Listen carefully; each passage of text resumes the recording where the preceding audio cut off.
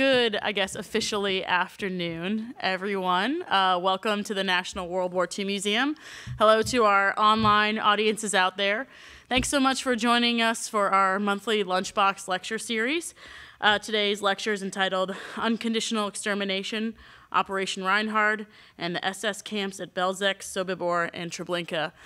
I am thrilled to be joined by my colleague, Dr. Jason Dawsey, who is part of the Jenny Craig Institute for the Study of War and Democracy here at the museum. Jason's been here with us at the museum for a while, so he should be a familiar face to some of you in the audience. He received his PhD in 2013 from the University of Chicago and is taught at the University of Southern Miss and the University of Tennessee at Knoxville. So today's Lunchbox lecture, obviously these three camps that I mentioned earlier are known as the Operation Reinhard camps. I think everybody will learn a lot today because, you know, they're much less familiar, especially to American audiences in comparison to a camp like Auschwitz. The SS murdered more than 1.5 million Jews in these camps during World War II, and so hopefully this presentation will enlighten you with a detailed history especially of these camps in 1942 and 1943, and how they fit into the larger history of the Holocaust. So thank you and welcome. We'll save a little bit of time at the end for your questions. Now, before I turn it over to Jason officially, we thank AARP for sponsoring this Lunchbox lecture series, so here's a little bit more about them. I think everybody knows who AARP is, but hey, let's check it out.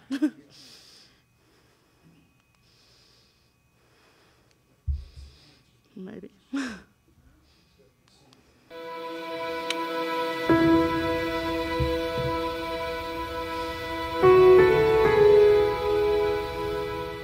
Hello, I'm Joanne Jenkins, Chief Executive Officer of AARP, America's largest membership organization serving people aged 50 and over. With more than 5 million of our 38 million members currently or previously having served in the military, we're on a mission to support veterans and military families. That's why we've created a wide range of free resources, tools, and community programs to help veterans and military families navigate their options and meet challenges head-on. We've developed a job board that directly connects veterans and military spouses to employers wanting to hire them. And we have free resources that provide some military structure to starting a business. We know that when you're a military veteran caregiver, you start younger, care longer, and face many unique challenges. That's why AARP provides a free military caregiving guide containing important and timely information that you truly need. Because military veterans or service members are twice as likely to be a target for fraud, the AARP Fraud Watch Network, in partnership with Operation Protect Veterans, provides free action alerts detailing the latest scams directed at veterans and military families. And through our state offices nationwide, AARP can help you find the right opportunity to give back to your community and fellow veterans.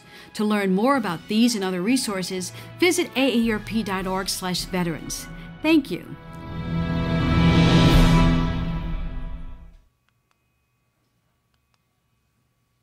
All right, welcome Dr. Dawsey, and thank you.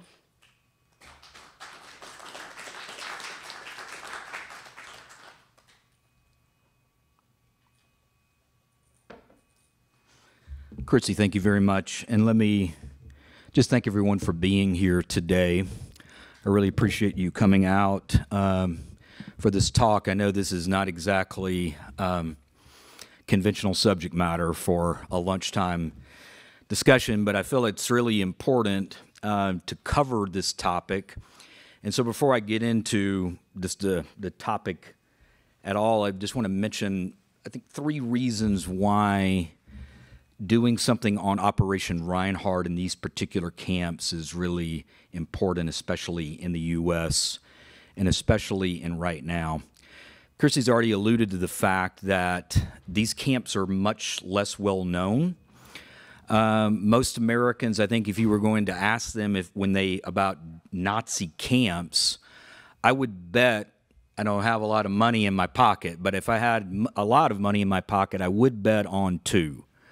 That most Americans know Auschwitz, they know the name. We could talk about why they know that name. and probably Dachau, which is not an extermination camp, a concentration camp, but one liberated by the U.S. in late April 1945 would probably be the other. Some Americans might know about Buchenwald, another concentration camp liberated by the U.S., or Mauthausen. Anyway, we could go on and on about what we think Americans might know, but Belzec, Sobibor, and Treblinka probably not so much, and there are reasons why that. Second thing about the significance of this is I thought after attending my colleague, Dr. Jennifer Popowitz's lecture, she's here with us, she gave a lecture on the Holocaust by bullets, and I think several of you were there for that. That topic, which really deals with Nazi mobile murder squads in the Soviet Union, also happened in occupied Poland, but primarily in the Soviet Union. Between 1 and 1.5 million Jews are shot. They're not taken to camps. There's no poison gas involved in their murder. They're typically shot very close to where they lived.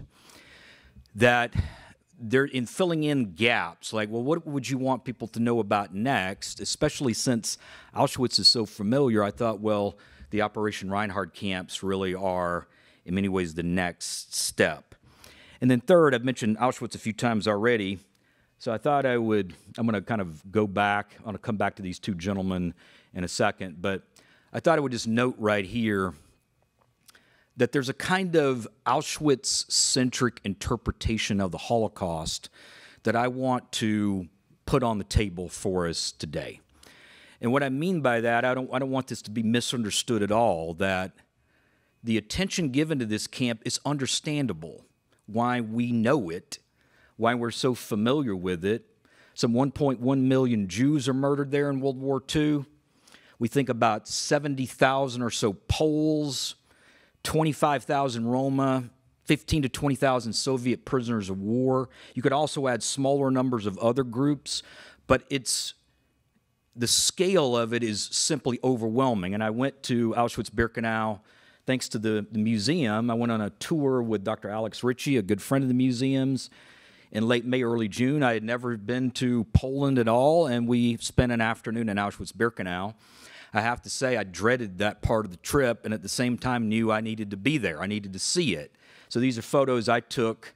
Some of the images I think most of us often associate with Auschwitz-Birkenau. This first one, of course, the famous lying sign of Arbeit macht frei, work will make you free. That's the entrance really to Auschwitz I, the original camp constructed. This, of course, the second image on the right is the image people always remember because where trains would enter Auschwitz II or Birkenau, where the main extermination camp was. 4 gas chambers in operation, several crematoria there. This, of course, both of these images I think most people are familiar with. But it's interesting, especially looking at this quote, and I thought about different quotes I might use here. So this quote from Theodor Adorno, he was a German intellectual who came to the States in 1938. He was half Jewish. His father was Jewish. His mother was from a Catholic background. He was a radical leftist. Got out, though, in 1938, spent the war in the U.S., became an American citizen, which he really worked to keep his citizenship. He goes back to Germany in 1949, to West Germany. And, and I think people have stereotypes about radical leftists and the like, but Adorno was deeply committed to building a democratic Germany, and he taught at the University of Frankfurt for many years. And this quote, I think, is really indicative of this interpretation of the Holocaust focused on Auschwitz, that Hitler has imposed a new categorical imperative, a term indebted to German philosophy, to the philosopher Immanuel Kant. That's a big fancy way of saying something that's binding on all of us, an imperative, binding on all of us as human beings, that in the state of their unfreedom to arrange their thinking and their conduct so that Auschwitz never repeats itself, so that nothing similar ever happens again. And this was a very important moment in the post-war period of this notion of never again and after Auschwitz. And you'll even see, if you're interested, people talking about art after Auschwitz, morality after Auschwitz, theology after Auschwitz. Like, it's a rupture. It's a break. Things will never go back to where they were before. And it's interesting, I don't want to at all call into question the fact that we should remember Auschwitz, but the issue is, for me, is whether we want that to stand in for the entire genocide. The experience of victims, both those who perished and those who survived at Auschwitz, we can't just map that on to what happened to people who were victims of the Einsatzgruppen, who perished in the ghettos across Eastern Europe. And for that matter, we can't even conflate it with the other camps that operated in Poland at the same time. Auschwitz-Birkenau we need to deal with separately. If you've ever been there or read a book about it, you wouldn't believe the vastness of the place. It's huge, hundreds of acres. And you think the Nazis dedicating the kind of resources there, and what are they doing it for? Either working people to the last drop of energy they have or just simply murdering them. So it's not a surprise that we remember. Elie Wiesel was at Auschwitz. Primo Levi was at Auschwitz. Charlotte Delbo, Olga Lingel. We could name a whole series of people whose memoirs we know and read and study. They all went through this camp. Anne Frank, right outside here, a statue of her here at the museum. She was briefly there before being deported to Bergen-Belsen late in the war, where she perished shortly before liberation. All of these figures we connect to Holocaust memory went through Auschwitz-Birkenau. Why? So that may be itself a question, that so many of the survivors we associate with the Holocaust really at this one camp. When we get to Belzec, Sobibor, and Treblinka, the question of survivors becomes a much, much smaller group. Now let me just backtrack for a second. I just want to show a couple of images here. I'm going to do this very briefly about two people whose work has informed my thinking on this topic, and in fact the title.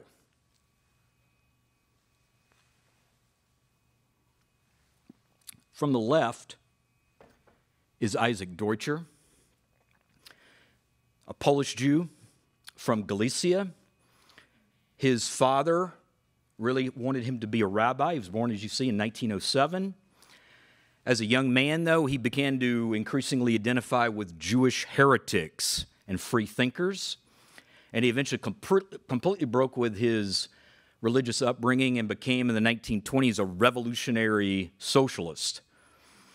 But he was a revolutionary socialist, but an anti-Stalinist. And he gets out of Poland. I'm having to just condense a lot. He has a fascinating life. He gets out of Poland in 1939. He comes to the UK and writes for a number of periodicals. He gets to know George Orwell.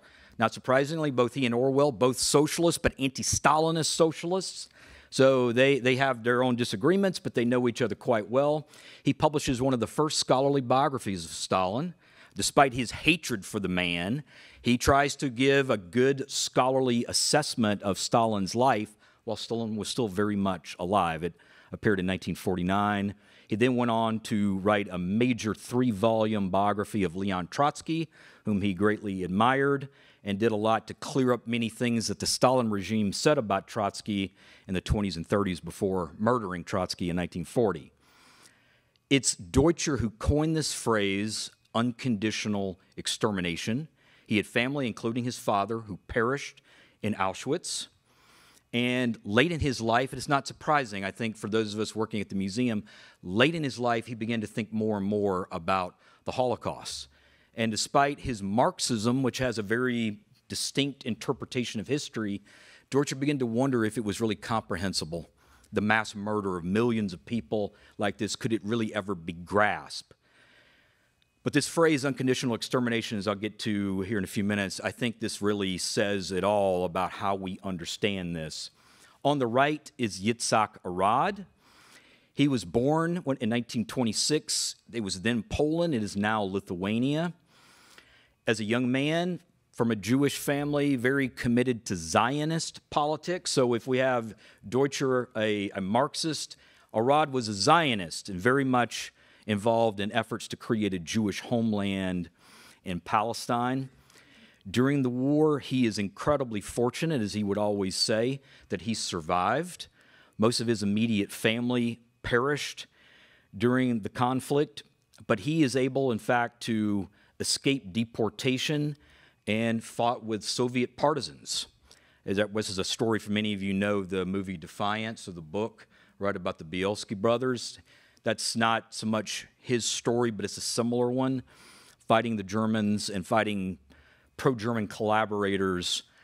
And Arad, in fact, in the 1970s, from 35 years, in fact, after the war ended, he writes a memoir about his time as a partisan. He will serve in the Israeli military after World War II. If Deutscher, in many ways, is very skeptical about Zionism, Arad was deeply committed to it. And, of course, then he goes on to be a key figure, chair, in fact, of Yad Vashem, the chief site for Holocaust remembrance in Israel for a couple of decades. And he wrote, in fact, the first major work, scholarly work in English on these three camps, the Operation Reinhard camps. It came out in 1987. I would highly recommend it. It's a demanding book, as you might imagine, but very good. Chrissy has my copy of it in the back if people are curious. But if you're going to deal with this topic, you're going to go through Arad's work. So he's a survivor historian in his own way. So that said, ladies and gentlemen, why don't we just get into the subject matter at hand, and you can think about where do you want to begin a talk like this. And I think there's only one place you begin, or certainly with one figure you begin, or in this case two, even though Himmler in this case is much more directly involved. The two architects of genocide, Heinrich Himmler and Reinhard Heydrich. This photo is a pre-war photograph, but says a lot. I think it captures something about their own kind of working relationship.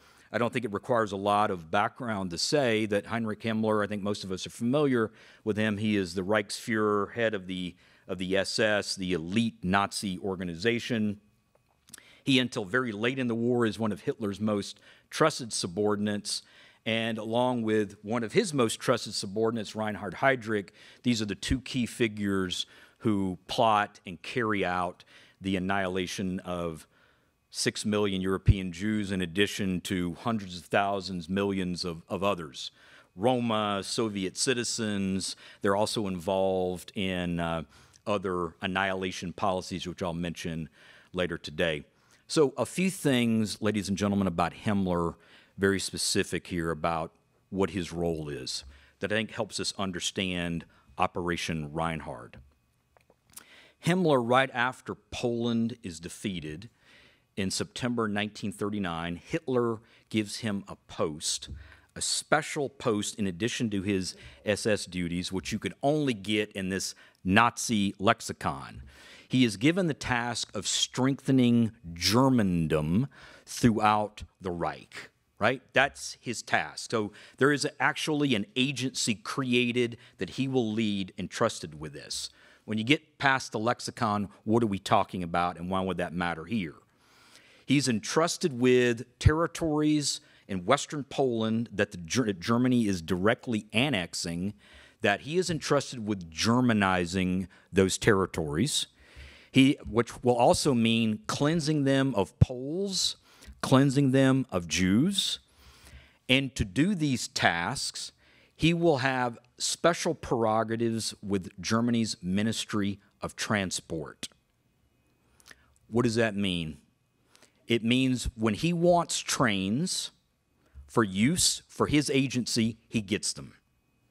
If he needs 20 trains, he needs 40 trains, he gets them. Originally, these are designated to repatriate ethnic Germans from elsewhere in Eastern Europe into these areas of Western Poland, known as the Wartegau, for those that will show a map here in a second. But this gives him a lot of authority on moving people around. And in turn, he will allow his SS and police leaders, we're going to see one of those in a second, he will entrust them. They will have the option of, in lieu, like in other words, I don't have to sign off of this. He can entrust one of his subordinates and say, I need trains for this particular mission, and it's handled. And this leeway that he has will be really important. Heydrich will actually say less about here, but I'm happy when we get to our Q&A at the end if you have any questions about his role. He's certainly involved, but Himmler actually has a figure he's handpicked to handle what will be called Operation Reinhard. So speaking of the German presence in Poland, these are maps, by the way. I should give credit where credit's due to the Holocaust Museum in D.C. These are their maps. And you can see here, these are maps from 1941, which that's the key year here. Maps that have come into effect really apply after the Operation Barbarossa, the invasion of the Soviet Union in June 1941. You can see here the Warthegau, I just mentioned this area in the west that's been annexed. This area in the center called the general government is a very strange term. I don't know that I really have any explanation for you about why they chose it, but the general government is an area of Poland that is directly occupied but is under civilian authority. It's headed by a man named Hans Frank. He's a fanatical Nazi, but he's not SS. He's not army. He's civilian. He's based in Krakow, the beautiful Galician city here. You can see kind of in the southwest of the general government. And Frank is entrusted with running the general government. This is going to actually be kind of a point of contention with the SS early on in this history. But I noted about Himmler Germanizing the Warthegau. So where are Jews and ethnic Poles going to be moved if they're being relocated out of there? They're being quite literally dumped, and that's Frank's word. He's outraged by this, but not a lot he can do about it. Jews and Poles are being moved across the border into the general government and concentrated there.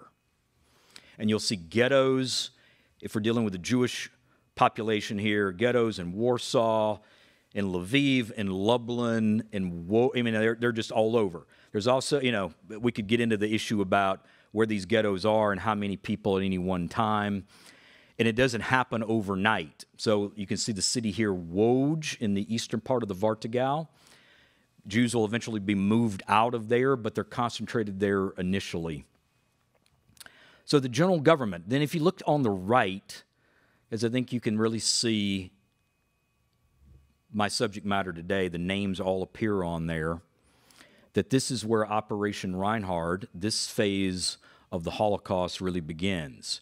You can see in yellow, right, Treblinka, Sobibor, and Belzec in that right-hand side map, showing all of these places, how close they are to one another, why they're where they're at, and we'll say a little bit more about the choice of these places in a minute. But we at least can kind of show you a frame of reference for our discussion.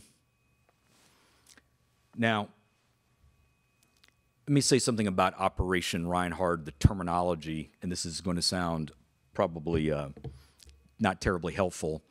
There's a long argument to this day about the term. Why did they call it that? In German would be Aktion Reinhard or Einsatz Reinhard, usually just rendered in English as operation. Is that named after Reinhard Heydrich, this chief subordinate? Maybe. It's a good guess. But it's not really sure, there's not real certainty about why that name. It certainly did stick. It certainly is how we think about it now. Who is it named after? We're not sure.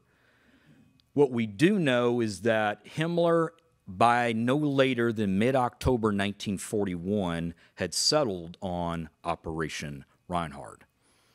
And the person that he entrusted to carry this mission out, I'm going to talk in a second about what exactly this entailed, but the person he decided to execute this mission is the man on the far left, Odilo Globocnik, not a Nazi I think most of us really encounter or aware of.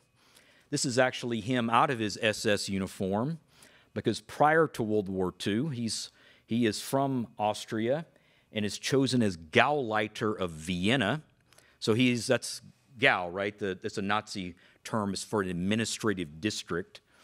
And in this case, he's entrusted with managing the former capital of Austria, now annexed, become part of the Reich itself. He's appointed in 1938, and he is he's so outstanding in his job that he doesn't even last a year. In January 1939, there are charges made against Globocnik for corruption, and he is sentenced, found guilty on those charges, and it looks like his career is over in the Nazi Party. However, Himmler likes him, and Himmler that year will pardon him, and starting in the fall of 1939, finds great use for him in the general government area of Poland. Globocnik, because of the fact Himmler pardoned him, is fanatically loyal, not only to Nazi ideology, but to Himmler personally.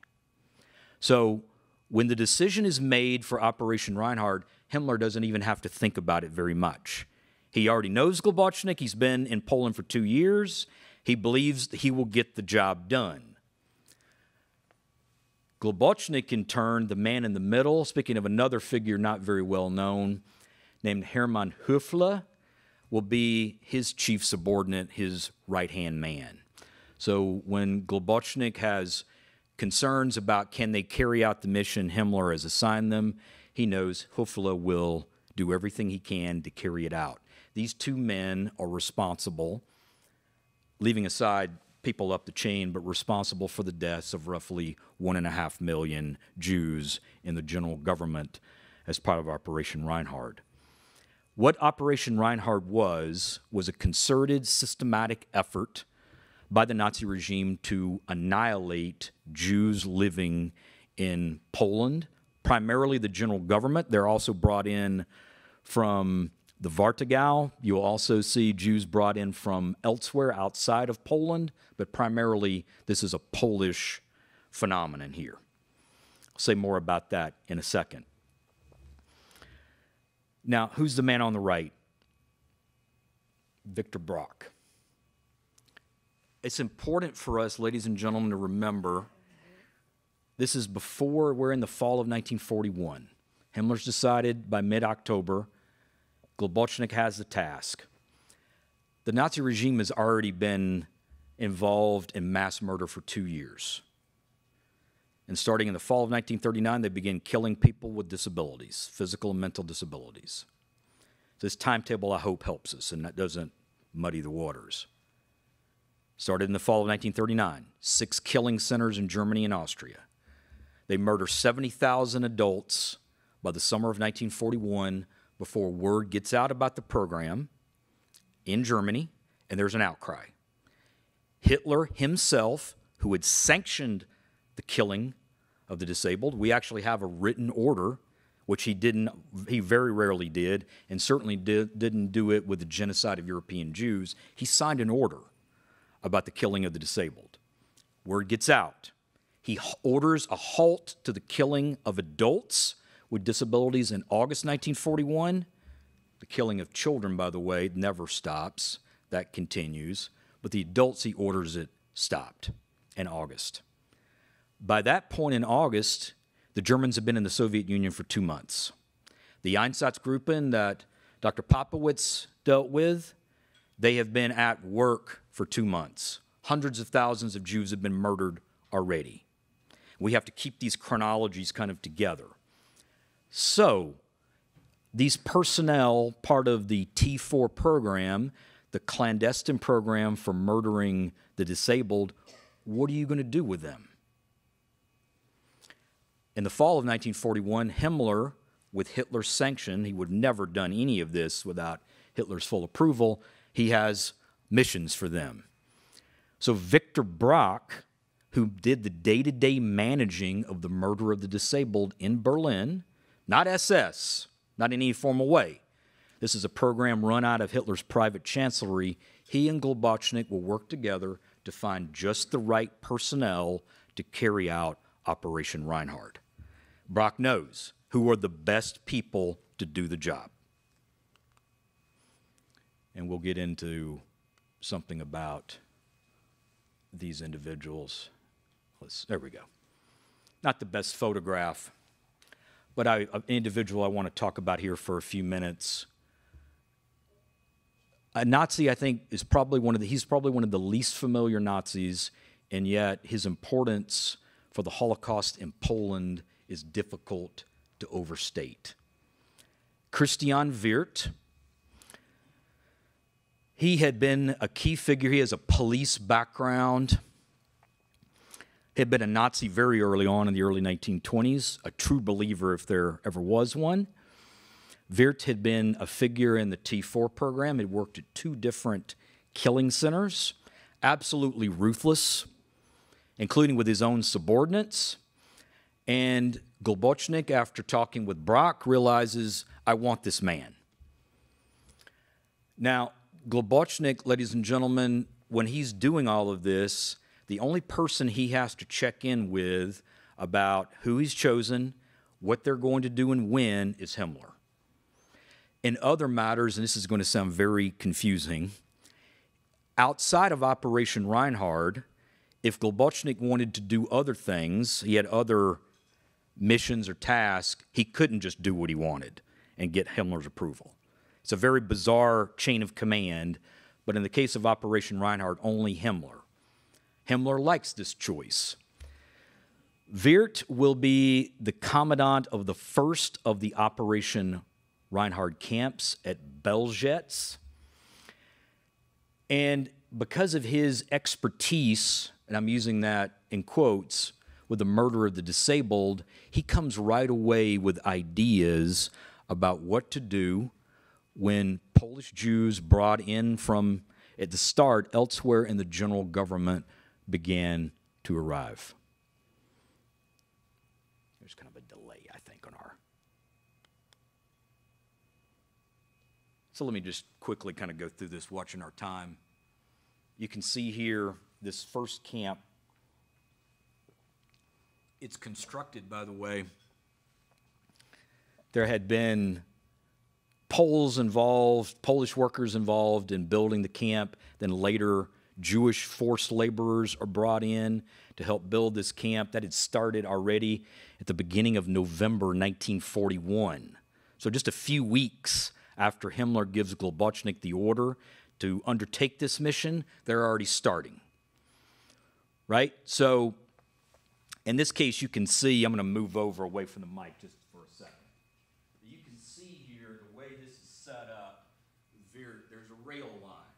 It's always important, no matter where you're at, is you have to be close to a rail network, a reliable rail network.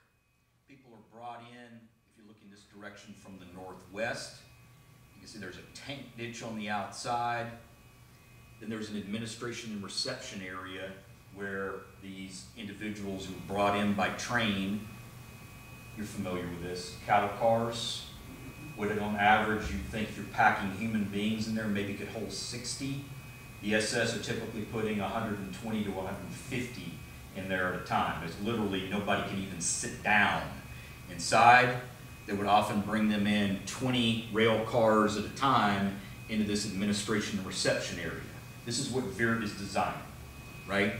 And I'll say more about this here in a second, what exactly this means.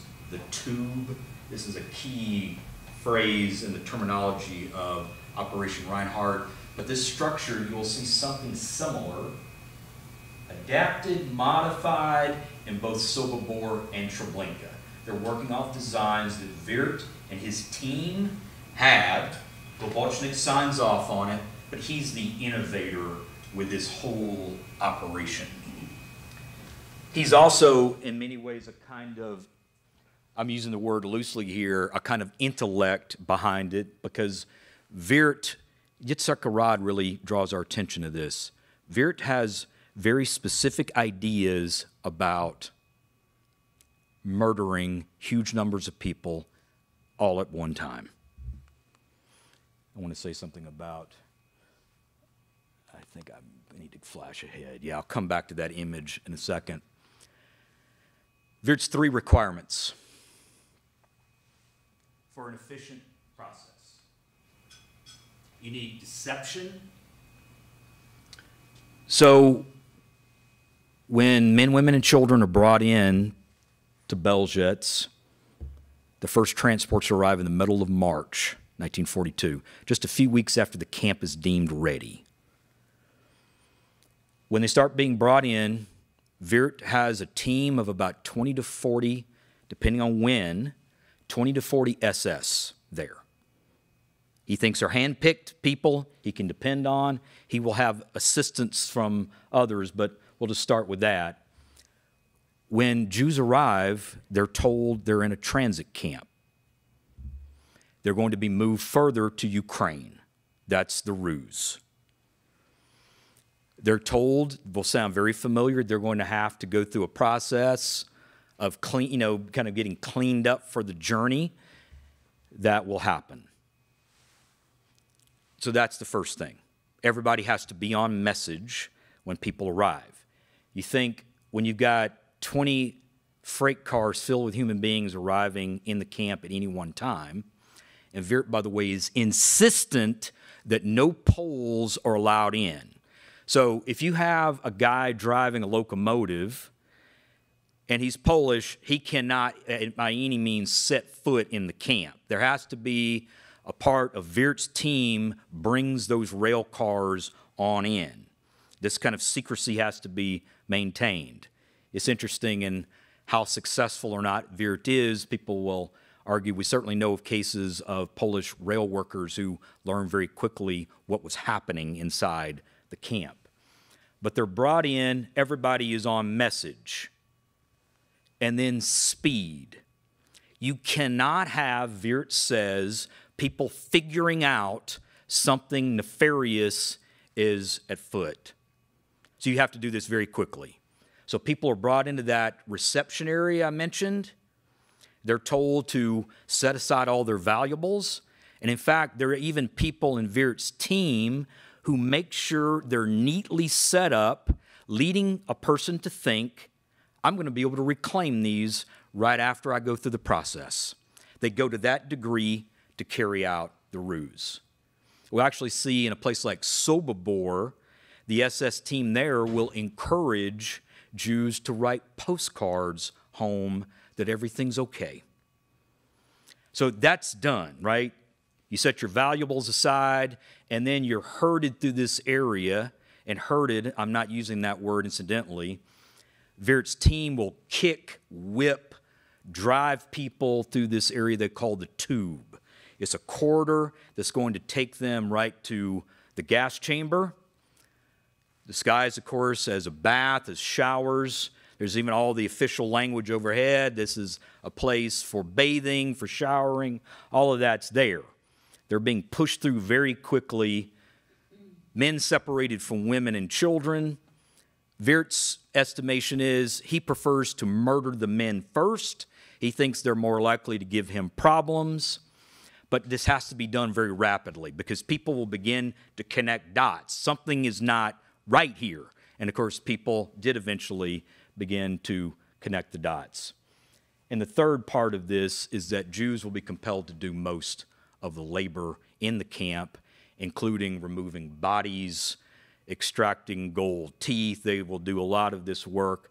And then, of course, the people that the SS has chosen to do this horrifying work, of course, they're all murdered, and then there'll be another group in their place that will do it. So this is Wirt's innovations at Belzec. Let me go back just for 1 second to this image here, and of watching our time. To me, this is one of the most terrifying images that comes out of the history of the Holocaust. When you see these men on the left, these are people, these are SS personnel working under Wirt at Belzec. I won't go through all of their names. These are figures you would never have heard of. But what we can say about them is they're professional mass murderers. That's what they do for a living. Their job is to ensure everything goes as smoothly as possible. The number that Globochnik will give Wirt and then the other commandants at Sobibor and Treblinka is that something like 2.9 million Jews, that's your task, is to murder them. So these men, that's what they do for a living. We even have photos of them enjoying recreation. You know, during their off time, they grab an accordion and get a large glass of beer and they hang out. And then they go back to the task at hand on the following Monday. We know a lot, in fact, about the routines of these individuals. Assisting them on the right A group of non-Germans, and this is itself a story that it deserves its own lecture, really, are personnel trained in the general government at a place called Treblinka. It's actually close to the city of Lublin, major Polish city, industrial center. And there, the SS trained personnel who would be able to assist in Operation Reinhard and eventually in other missions. There's a stereotype that's persisted that most of these men were Ukrainian. There were quite a few of them who were Ukrainians, but there were also people from Lithuania, from Latvia. There were some Russians who were involved. There were a small number of Poles. And ladies and gentlemen, it's one of the most remarkable things. The SS, on Heydrich's order, would go into POW camps where Soviets were held, Soviet soldiers were held, and they would recruit. They would try to find out individuals who were fervently anti-communist, no Jewish background, of course, and if they were satisfied that they knew a lot about the background of these individuals, they would give them an opportunity to serve as part of this camp personnel. You got paid, your prisoner of war status was revoked, you had home leave opportunities, and given the fact that the conditions in these German military-run POW camps were nightmarish, right?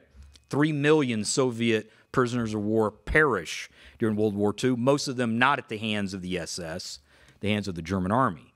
So these individuals often jumped at the chance. What they, of course, are going to be compelled to do, and they went through special training for it at Treblinka, was murdering people, pushing them through the so-called tube. They would also, individuals who could not actually, they were sick, they were disabled, whatever they might be, they couldn't actually go to the reception area, and that whole process, go through the tube, they were then just taken by a different route to pits behind the gas chambers and shot. And these Treblinka personnel do a lot of that killing. Probably 100, there's different estimates about how many of these men there are at different camps, but if you think there are 20 to 40 SS at the Operation Reinhard camps, let's say roughly 200 of these Treblinka camp personnel, and especially as the transports got larger as the war wore on, they do more and more of the actual killing. We've seen that already. I thought I would also just show some images of here about some of the other camps. Just watching our time, it's amazing how time can get away from you, but I thought I would just point out here, ladies and gentlemen, that Wirt will be the commandant in the spring of 1942 at Belzec, and then he will move on and help set up the 2 other camps as part of Operation Reinhard, Sobibor. We actually, just a couple of years ago, the Holocaust Museum came into possession of hundreds of photographs of Sobibor nobody had really ever seen before. It's amazing we can actually now look at it. We had survivor accounts who said the place looked like a farm. And so it's interesting when you can see a little bit of it. The kind of main entrance here, of course, of the SS banner prominently displayed. Another shot, you can see a fence running around the camp. It's Sobibor. So Wirt is there. He will work with another member of, a former member of the T4 program, people involved in the killing of the disabled, named Franz Stangl, who is the first commandant at Sobibor. Then Wirt will go on to Treblinka. And each time they tweak his model established at Belzec. And by the time you get to Treblinka, you have a truly massive operation there. But Wirt is really the kind of inspiration behind it. And for what it's worth, ladies and gentlemen, I thought I would just mention to you, since I talked about Auschwitz at the beginning, Wirt and the 2-time commandant of Auschwitz, Rudolf Höss, they hate each other. They're huge rivals. Wirt really sees Höss as a kind of upstart. Höss sees Wirt as a kind of looks down on him. Höss had come through Dachau. He had done his training there, dealing with often political prisoners. And it's at Auschwitz, of course, that Höss comes up with an innovation which is that Wirth had insisted that the way to kill individuals was using carbon monoxide gas pumped in to these gas chambers via an engine sit in an adjacent room. Is very similar to what had been done with the disabled, except this is on a much bigger scale. Huss, of course, is the innovator in his own right, where he chooses Zyklon B, a pesticide, and the two of them have this great animosity between them about who could be more efficient in what they were doing. This is worth noting. Just thought briefly here I would show an image of Franz Stangl, the commandant at Sobibor. And you can see I mentioned about the SS officers relaxing, having a cigarette, drinking beer. That's actually on the premises at the Sobibor camp. I think it's late 1942, early 1943, but just relaxing and hanging out.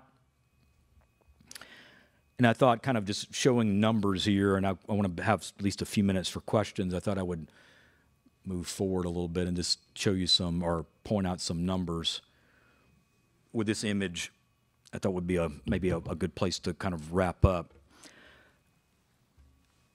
Belzec begins operations in quotes, mid-March. Sobibor, May 1942. Treblinka, July, about 8 weeks apart. That's how quickly, order given in October 1941, by July 1942, these three camps are fully operational. Mostly at the start, Jews from the general government are being deported there to be murdered. Belzec, one of the reasons why we don't know anything about it, we know very little about it, opens in March. By October, November, it's done. The camp itself is not fully closed, dismantled until the following summer of 1943, but most of the murder operations there halt after 6 to 7 months. 430,000 Jews, mostly Polish Jews, murdered there in 6 to 7 months.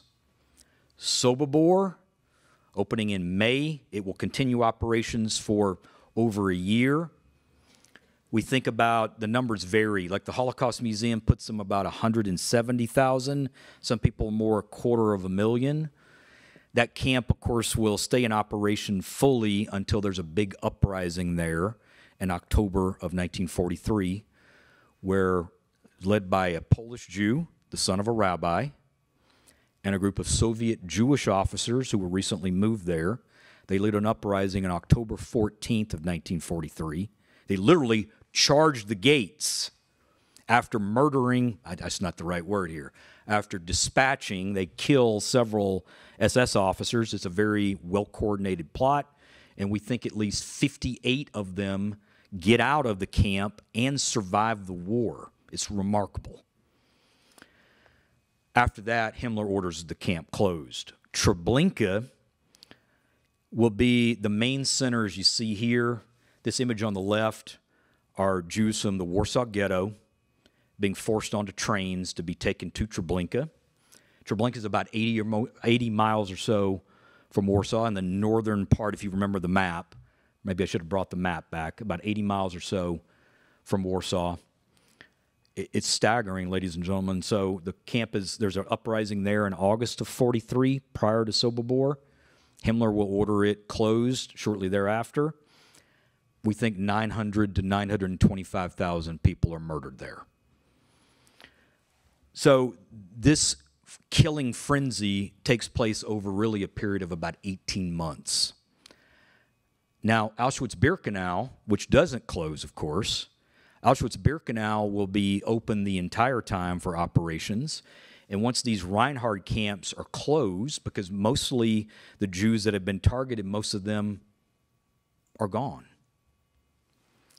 It will then take the full, it will really be the camp that Jews brought from all over Europe, from France, from Greece, from Italy, from Norway, are brought to. It, of course, stays in operation. It's not liberated until January 1945. It's farther west than the Reinhard camps. The areas of the Reinhard camps were liberated in July of 1944. So, ladies and gentlemen, in closing, I want to have time for a few questions. Why I chose the title Unconditional Extermination, I think it gives us some sense of what the Nazis were doing here is a war. It's a war that's part of its larger war effort. When you dedicate the resources, the personnel, the energy, the intellect to murdering an entire group of people, in this case, you can't separate that from the larger war the Third Reich is waging. In other words, you can't just simply talk about Tiger tanks and 88s and Stukas and MG-42s and lose sight of the fact that this war is also happening at the same time. For the Nazi leadership, at least, for these individuals I'm talking about here, that's one single war. And we need to understand it as such, that had its own unconditional side to it. The killing frenzy doesn't stop until the Allies, either the U.S. and the British from the West or the Soviets from the East, stop it in 1944-45. Thank you very much for your time. I appreciate it.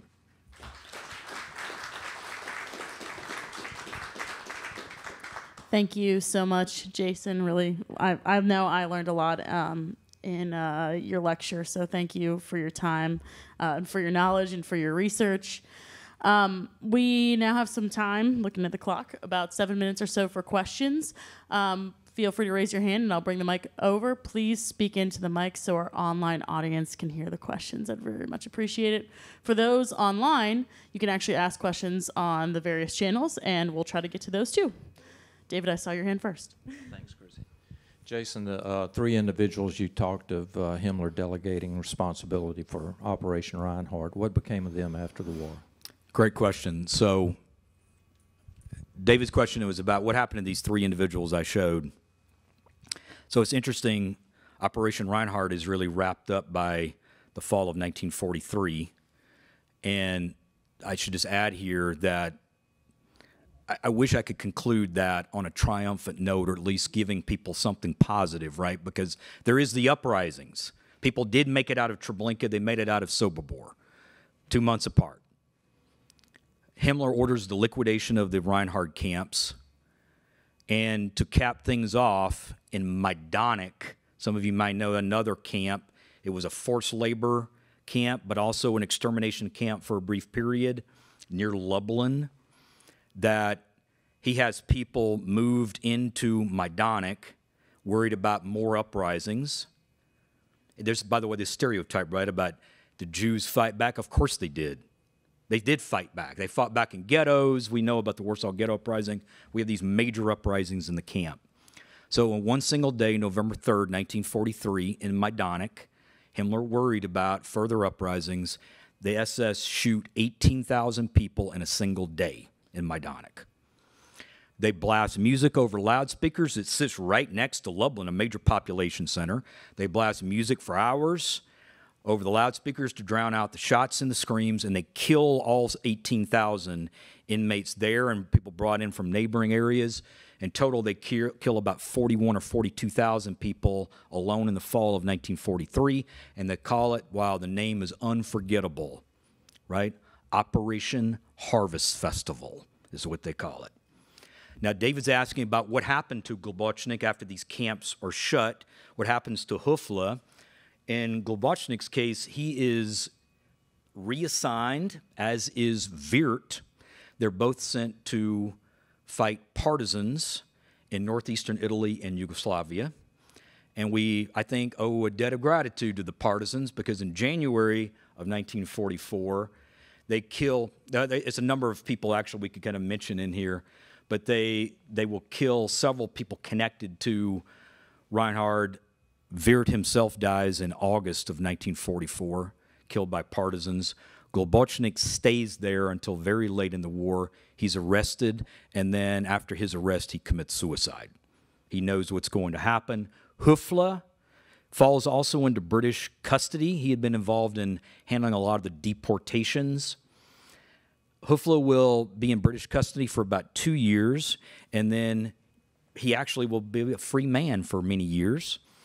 and then is arrested shortly after the Eichmann trial starts in Israel, living in Austria. He was an Austrian like Globocnik, and knowing that this time he's probably going to be convicted, he kills himself in his cell in the summer of 1962. Victor Brock, the T4 manager working with Globocnik, who do we pick? We have Wirt, we have Stangl, these figures from the T4 program. Brock is captured and tried by the Americans, convicted and executed.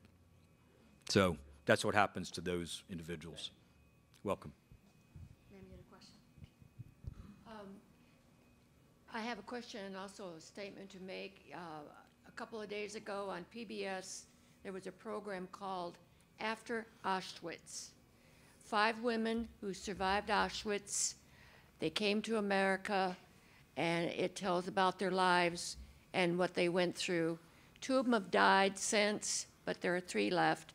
My question is, from where did the term Holocaust come? Wow, what a great question. A tough one. The term Holocaust is actually from the Greek. It began to be used shortly after the war, but didn't really probably become the term we know of it today until much later, until the 1960s and 1970s. Some of you may even remember in the U.S. there was a television series that came out called Holocaust. Meryl Streep, James Wood, there were a number of very high-profile actors. That series, in fact, it was amazing how much of a response it got in West Germany and Austria, an American TV series about a Jewish family caught up in the genocide. But the term is very controversial because in Greek that would translate as something like a burnt offering, like a ritual sacrifice. So the association with fire became part of this because of the crematoria, no doubt. But ritual offering or sacrifice, that has a very different resonance than talking about the mass murder, state-directed, continent-wide mass murder of millions of individuals. So there are many individuals, for example, the great Holocaust historian Saul Friedlander. He himself survived. He was in hiding in France. He doesn't like the term at all. Doesn't like it. And then you ask him what would he prefer. For these very reasons, he doesn't like the term Holocaust, but he said, look, everybody uses it. Everybody uses it. Some people prefer the Hebrew word Shoah, which means catastrophe. But I think many of us in this room who went through Hurricane Katrina, catastrophe often has a natural disaster ring. Not always, but it can lead you to think that way. This isn't a natural disaster. These are human beings plotting and carrying out genocide. So Friedlander's answer to that quite literally was it should be referred to as the extermination of the Jews of Europe by the Nazis. And he doesn't think the term extermination is insensitive. He's talking about how the Nazis envisioned their victims. And so he thinks people will argue with him about terminology, but that's the term. It has stuck. That's the term people reach for every time, but it's not without its own controversy that I think we all should be aware of. I don't know that I have a better term. Sometimes I just simply say the Nazi genocide or the genocide of European Jews, which is more literal. I think many of you are aware of the fact, right? It's a Polish Jew, Raphael Lemkin, who makes it to the U.S. He coins the word genocide from a Greek and a Latin word, meaning the murder of a group of people, in 1944.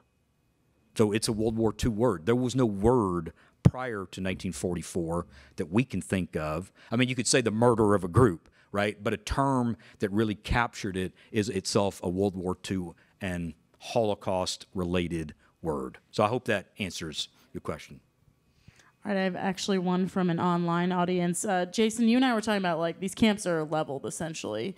So this person's asking, like, what happens to the records because these camps don't really stand. They're dismantled shortly thereafter. It's a great question. I wonder if I can even, things I didn't get to. There's some individuals from the Sobibor uprising. Leon Feldhendler on the far right, left image. He was the son of the rabbi, Alexander Pechersky, one of the Soviet officers, the really tall guy on the right-hand side. But thanks to my friend Jen, I even brought just a few images. Like if you went today, what would you see?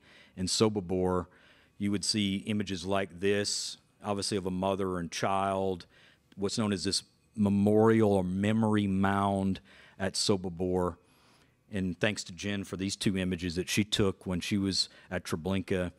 These stones, Jen, that represents for every locale, right, that Jews are deported, they're supposed to kind of to capture something about that, to remember it. But to answer the question that from our online viewer, this has been one of the problems, of course, is that these camps were dismantled, and the Nazis wanted it to be as if they never were there.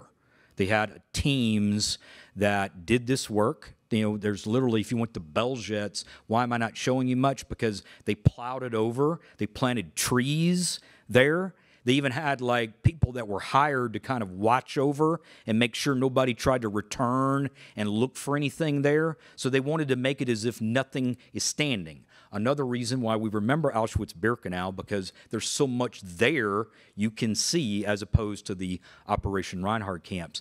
That goes also for the records to the questioner was bringing about. So much of that is destroyed.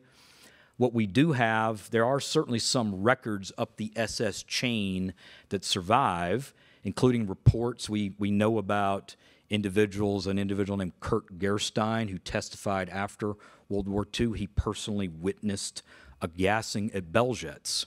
I will not subject you to the details of that, but he told a court after the war about what he saw when he was there with Wirth. And so there's that kind of testimony. There are some survivors. I didn't mention, but the question that Chrissy is posing made me think of it. There obviously were survivors, people who escaped in the uprisings. In Belzec, as far as we know, until I see something else, I will continue to quote it. As far as we know, 2 survivors. That's it. There's hardly any survivor testimony to capture. So when we're thinking about what would we want our kids to read, right? If you're looking for a memoir by a Belzec survivor, that's the problem. They weren't many. This is how efficient this process was in the 18 or so months that it operated. All right, maybe time for one more question. I know we're over 1 o'clock, but does anybody else in the audience have a question? Oh, David, I'll come back to you. Sure. Close it out for us. Jason, you mentioned the photographs that are available now that were recently discovered. Where do we have access to that? Is there a way to view that? I don't know if all of them if they've all been digitized yet, but the Holocaust Museum, if you go to their site and type in Sobibor, you'll be able to pull this up. I don't know how many of them are available, but a couple of those images I took right out of those. It's a huge repository. It's been an amazing discovery because you actually get a much fuller sense of what the camp looked like prior to the uprising and then it being totally dismantled. But the Holocaust Museum does have at least many of those images available. Yeah. All right. Well, thank you, Dr. Jason Dawsey, for your knowledge. Thank you all very Everybody, much. give him a round of applause. Thanks, everyone. We'll see you for the next Lunchbox lecture. Glad to have you here. Have a great day.